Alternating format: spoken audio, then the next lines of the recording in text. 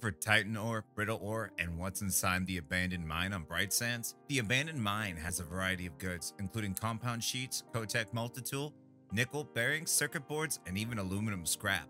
In this video, we'll go over the location, what you need to get in, and the loot I got from running the mine a few times. Ahoy, I'm KaptainKayy, and welcome to my tips and tricks series for the Cycle Frontier. Without further ado, let's get right into it. The abandoned mine is found on the Bright Sands map at the very top of the map. It's right next to an extraction, so you want to pay attention when you come around to it. In order to get into the abandoned mine, you'll need the abandoned mine key.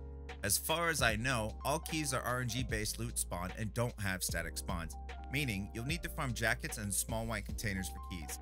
I'll be making a key farming video, so stay tuned for that. Now, outside of the mine, there are a couple containers you can loot.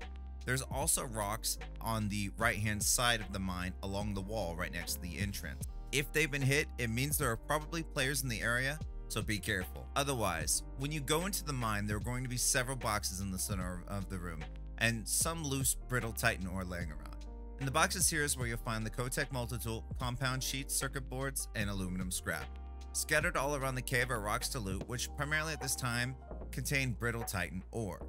Titan ore can be farmed here as well, but it's a rarer spawn. A tip for doing this efficiently: shut the door behind you and smack open the colored part of the rock.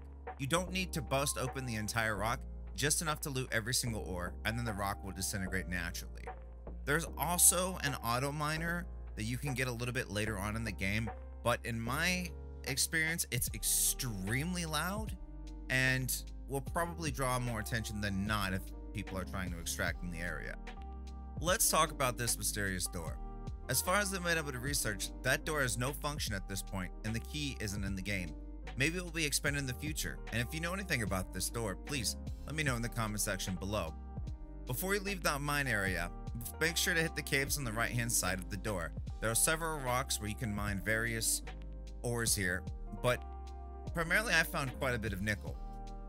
I promised to go over the loot that I acquired through running these caves, and what I found is that you'll get a lot of brittle Titan ore, some Titan ore, and the various good as I mentioned before. I don't really think that this is enough loot for two people to run. I think this is a one-man operation. When I went in by myself and I came out with 30 brittle Titan ore, that probably netted me like 15, 16, 17,000 marks.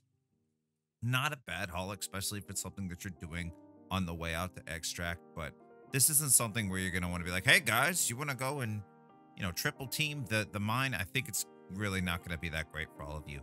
So I would recommend sticking to solo, but this is the loot that I found. That's my write-up on what's inside the abandoned mine. Like and subscribe if this video helped you. I stream on Twitch. If I'm not playing the cycle, I'm playing Escape from Tarkov, so come say hey there. I'll see you all on the next video.